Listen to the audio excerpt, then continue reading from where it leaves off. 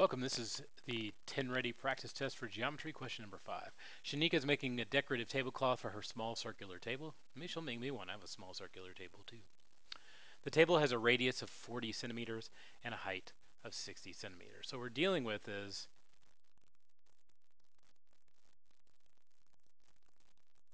she's got this 40 centimeters, but the thing she wants to do is actually she wants it to go down the table all the way down to right here, where this is 10 inches off the ground.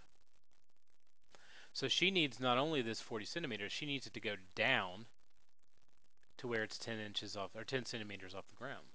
So uh, she wants it to hang an even 10 centimeters above the ground. Which design would give Shanika what she wants? So I've got to go here plus down, and I've got to go down 10 inches from the ground. It's at 60 centimeters, so this whole thing is 60. So she wants to drop it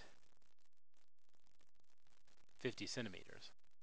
Now the nice thing about a circular tablecloth is the distance that you want it to go down is just you have to make sure that it's whatever the radius is plus that distance. So this would be a total of 80 centimeters across. If the diameter of it would be 80. So to go to 50 more on each side, that'd be 100, and then 80 there. So I need 180 diameter, but I don't need that here.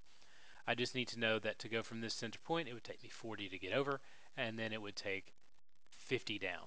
So 40 plus 50 is equal to 90. So she'll need a circular piece of cloth with a radius of 90. That's the nice thing about having the circular. I mean, it'll still have that. When you lay it on there, some of the parts will fold and all the rest of the stuff. You've seen circular tables before, but especially if they hang lower, they have that problem. But she'll need at least a radius of 90 centimeters. Otherwise, it'll be too long. If she had a 100-degree radius,